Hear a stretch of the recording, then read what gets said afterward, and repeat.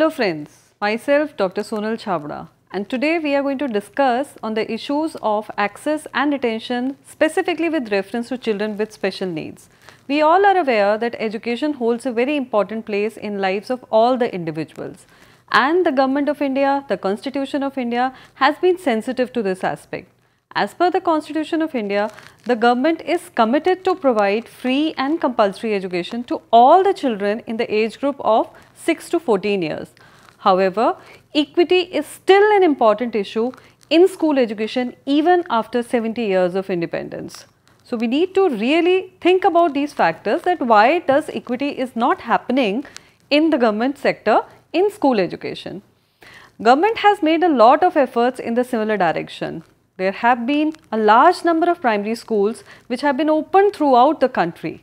Schemes like free instructional material, midday meal, distribution of school uniforms, assistance to girls from tribal areas. There have been programs like DPEP, but still we haven't been able to achieve the right target. All these efforts which have been happening since independence were continued on a large scale under the Sarv Shiksha Abhiyan. Even with Sarv Shiksha Abhiyan happening, we had a section of children who were still marginalized, who are still aloof from the section of education.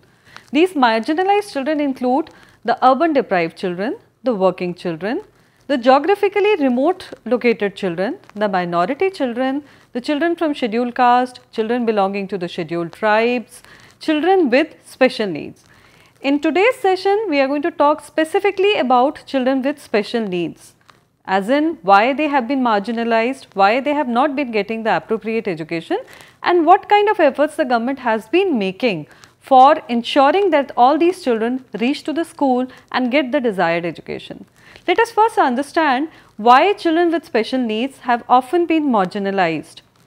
The number one reason is on account of their disability. Disability becomes the most important factor when it comes to marginalization of these children in getting the right education. A certain lack of awareness has been felt on the part of the parents and the community about the potential of these children. It is felt that these children can't do much, they can't learn much, so the society, the parents, the community, they have not been investing in their education also. Thirdly, there are apprehensions on the part of the teachers also. As teachers, we are generally accustomed to normal children or the regular children who are coming to the school. But we need to get accustomed that these children can also study, they can also receive education, maybe with certain kind of modifications. The fourth important factor which has led to the marginalization of children with special needs is the societal attitude of sympathy. We do not look at these children with an attitude of empathy. We are looking at these children with an attitude of sympathy. Now, when it comes to sympathy, then it's a feeling of pittiness which is associated with these children. Another factor which contributes to the same is lack of understanding and knowledge about the causes, the implications of the special conditions of children with special needs. There is a certain kind of stigma which is attached to being a child with special need. Then there are other factors like unconducive school environment. The school environment is not conducive. The children make fun of these children. Then the classroom support and the learning resources and other kind of facilities are not equipped enough or are not able enough or are not welcoming enough to welcome the children with special needs into the normal classrooms. There have been different estimates and surveys which have shown that more than almost 1/3 of out of the school children are children with special needs. Now, that's a good figure, that's a huge amount of figure, that almost 1/3 of the school children are children, 1/3 of the school children who are out of school are children with special needs.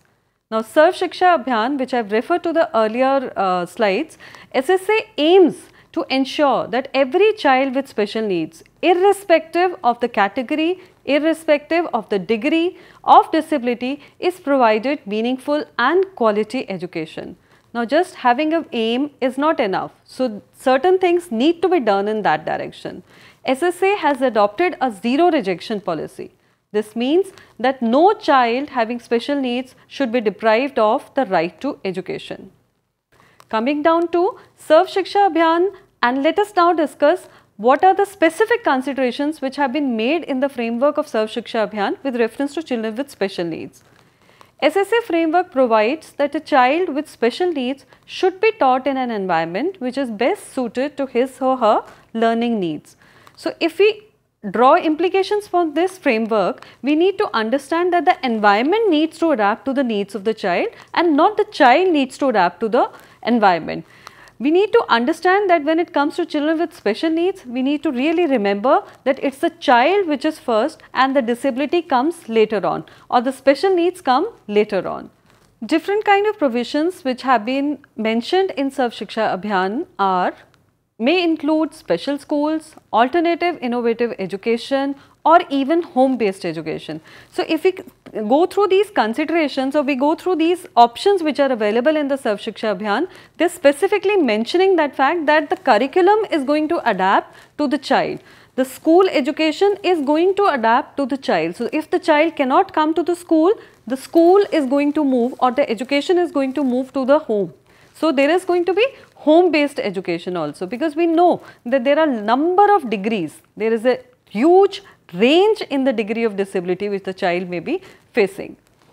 Now, specific requirements with respect to children with special needs. There is need of resource support, special teacher training, mobility aid, appliances, etc. Sarv Shiksha Abhiyan talks about all these things, and Sarv Shiksha Abhiyan makes efforts in these direction that all these things are being catered to. Maybe with some kind of government support, and at times there may be support of the non-government sector also. Now, there are different other plausible efforts which at times need to be made in this direction, or which are maybe made in the direction, but they need to be strengthened in the same direction.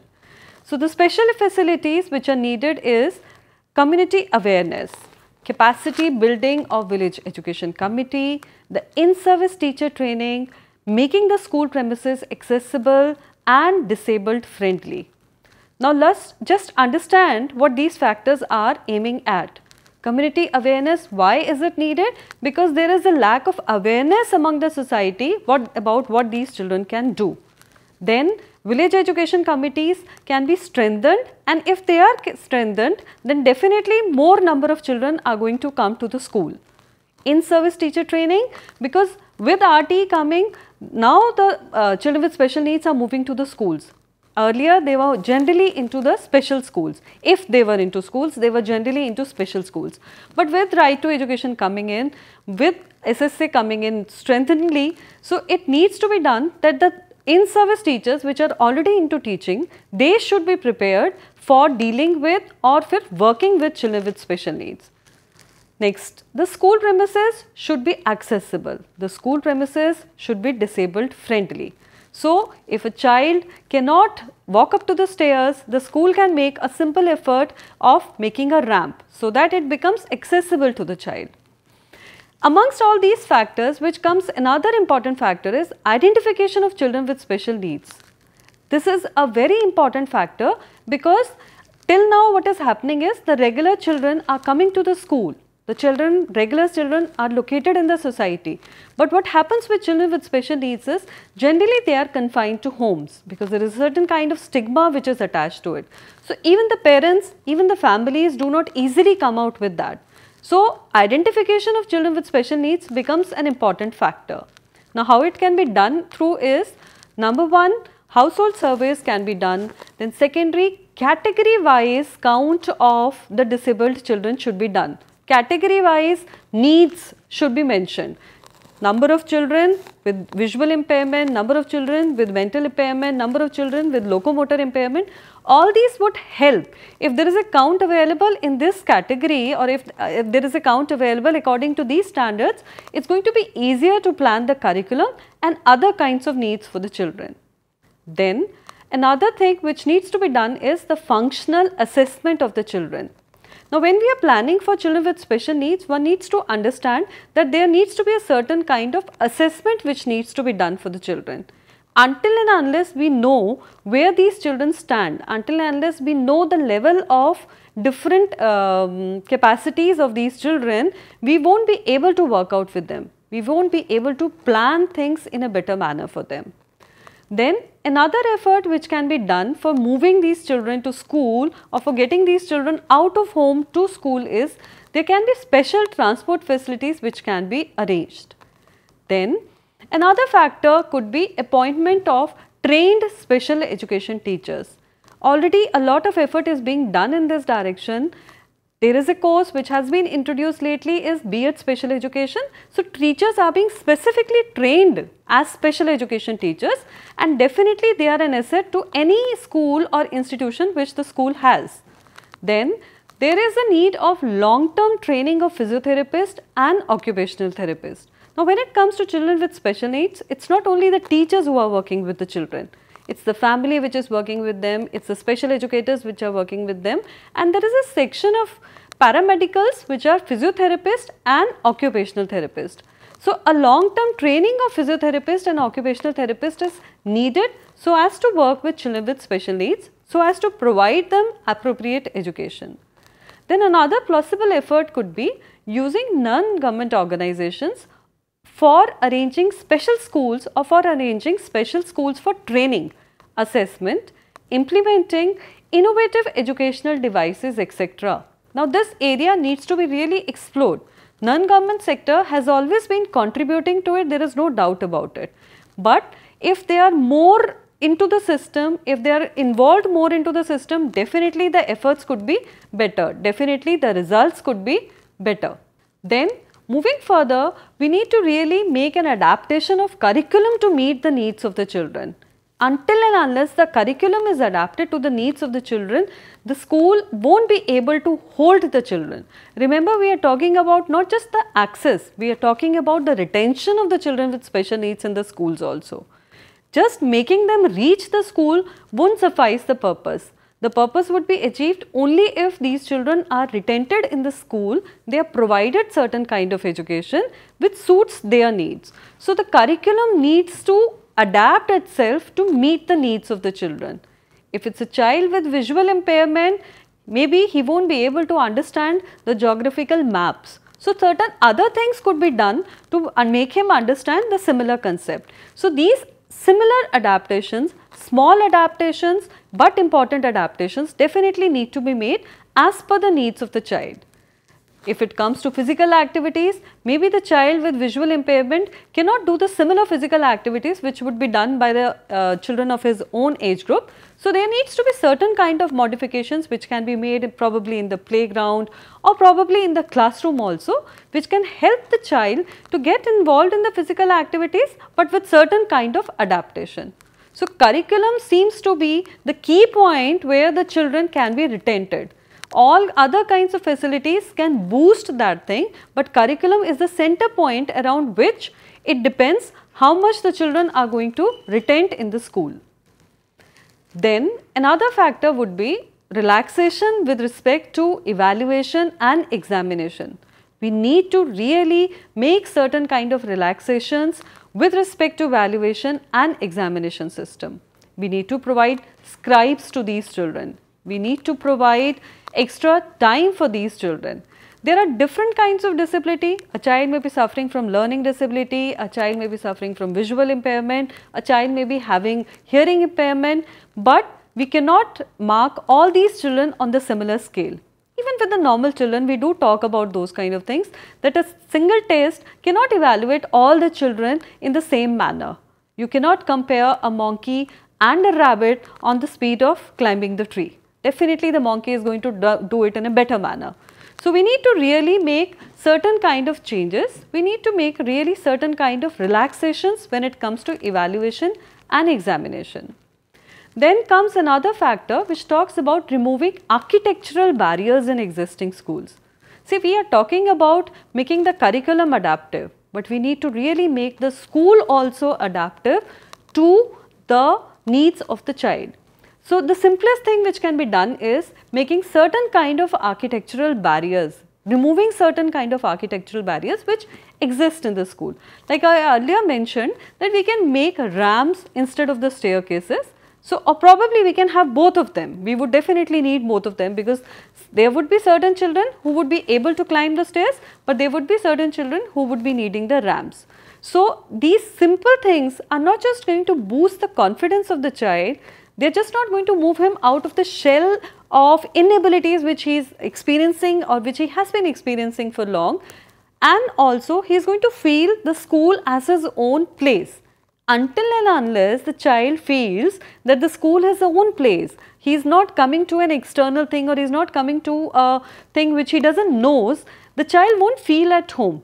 So, if these kind of architectural barriers are being removed, then definitely it is going to help in retenting the child in the schools. Then another factor is involvement of parents, NGOs and village education committees. See, it is the society, ultimately it is the parents, ultimately it is the village education committees which can definitely help in improving the facilities which are being provided by the school for retenting the children with special needs.